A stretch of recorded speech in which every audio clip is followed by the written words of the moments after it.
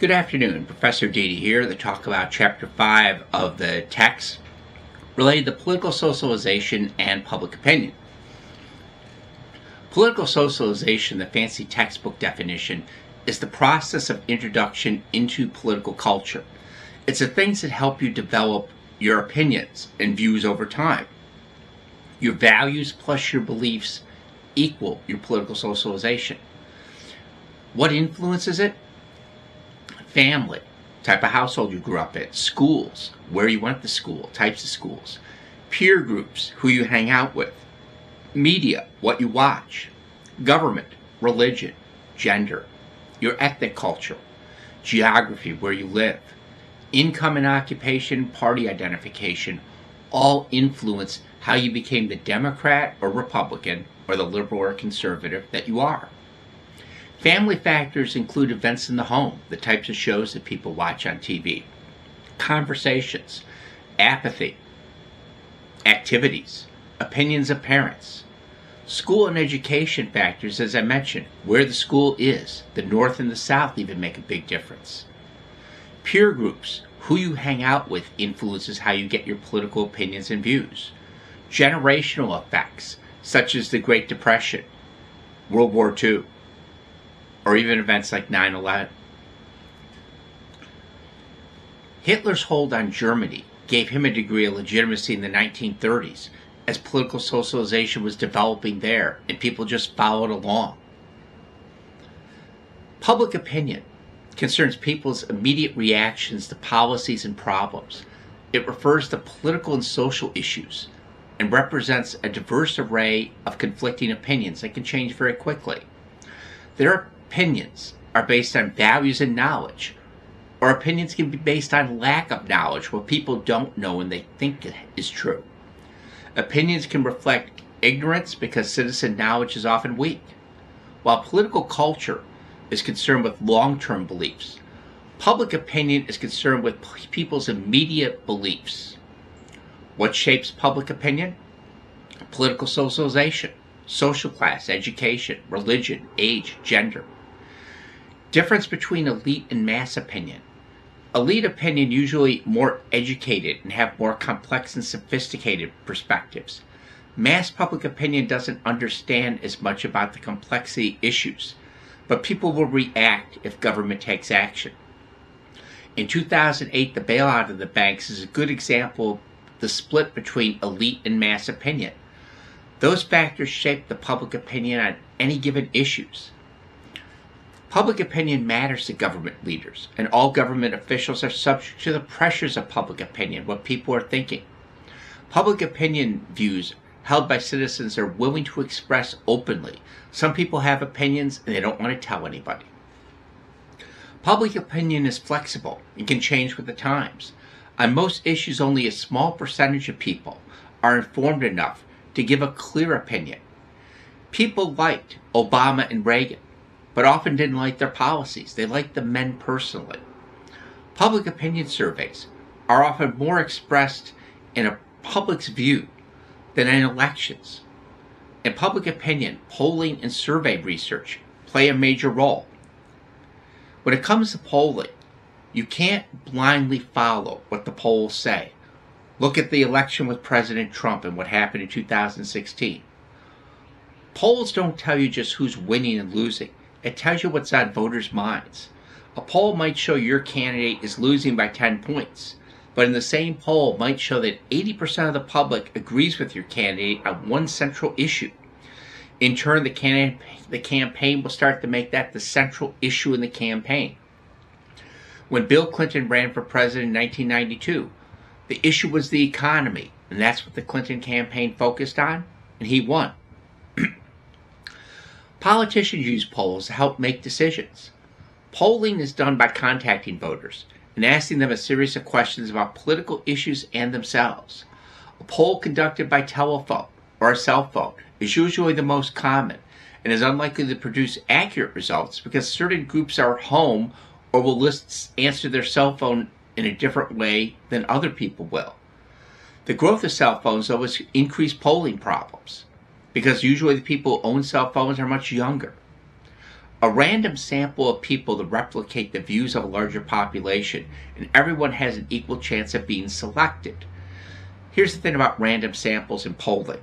If you're going to poll in the city of Baltimore what you think of the mayor, you have to make sure you poll accurately, and that means at least 2/3 of African Americans.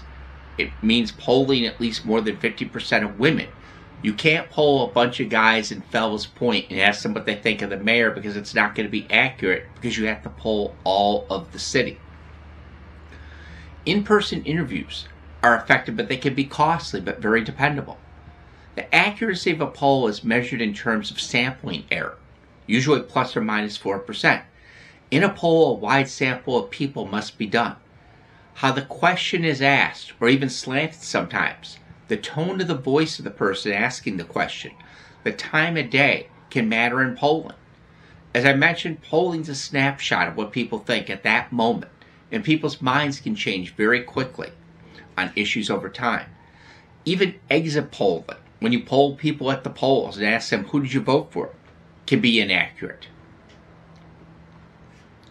It is pretty easy to construct a bad poll, one that is unrepresentative, that has a biased sample.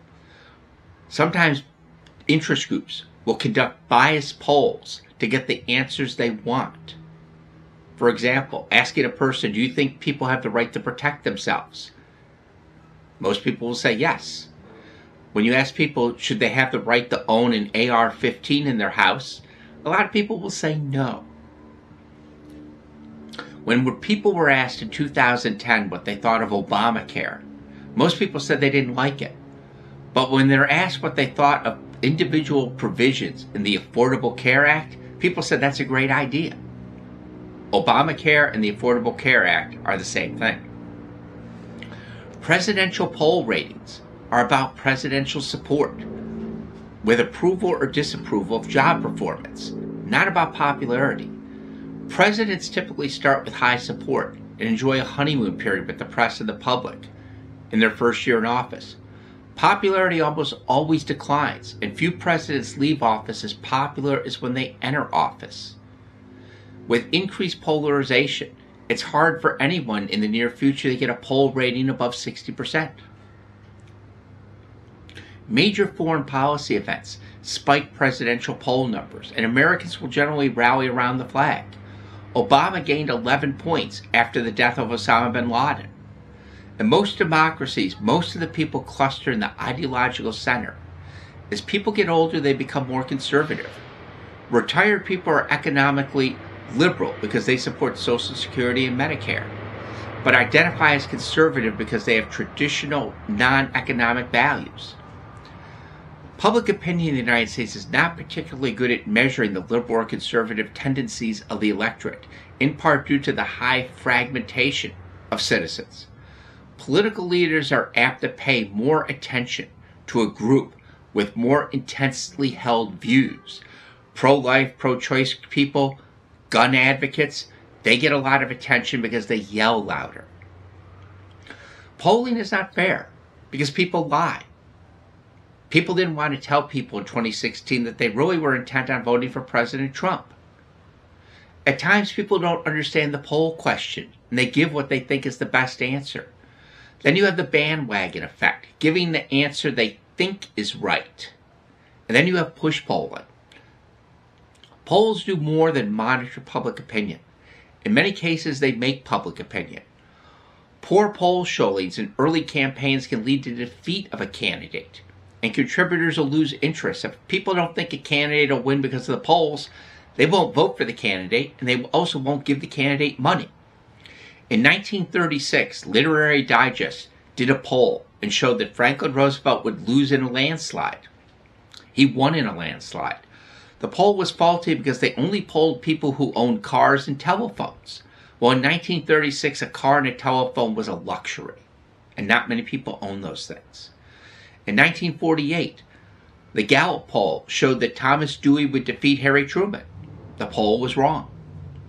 Interest groups, as I mentioned, use bias polls to make their points to their supporters and government officials.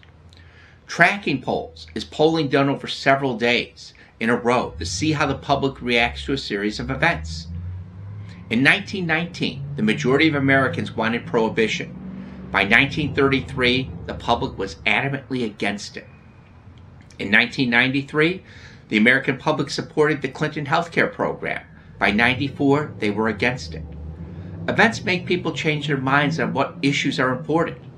A poll can influence how citizens feel about an issue. Finally, when you think about polling, think about a few little things. What role does public opinion play in the American political system? At times, it's rather huge. There are some candidates, and Bill Clinton was known for doing this, would poll on things before willing to express a strong opinion. What role should polling play in public opinion democracy? How does social class affect how people think about politics? How reliable are polls, and how reliable are they done? Should politicians be responsive to public opinion in democracy, or should they lead public opinion? At times, America can be governed by polls, and that can be rather dangerous. Take care, and have a great day.